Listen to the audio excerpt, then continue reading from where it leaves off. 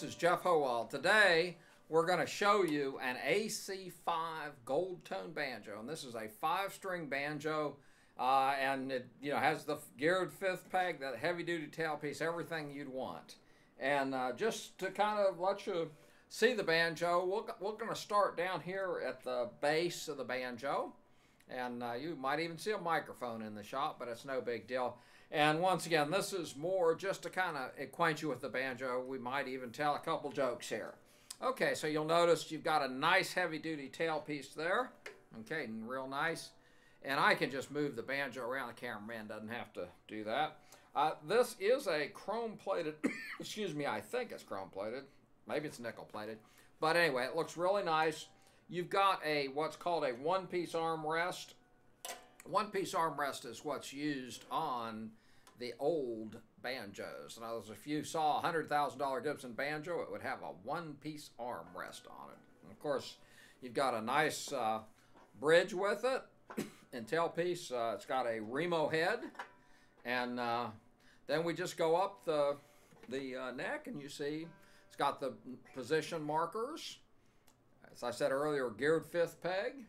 And then we go up to the headstock, and there it is, a real nice headstock. And I'm going to, cameraman doesn't have to do anything, but I'm going to turn this sucker around, and you'll notice that these keys are covered, and that keeps dirt and stuff out of them. It's also real nice maple. And since we're on the back of the banjo, let's look at, once again, down here. And this is a composite material. I don't know exactly what it is. Some people call it resonite. The Vito Corporation makes clarinets out of this.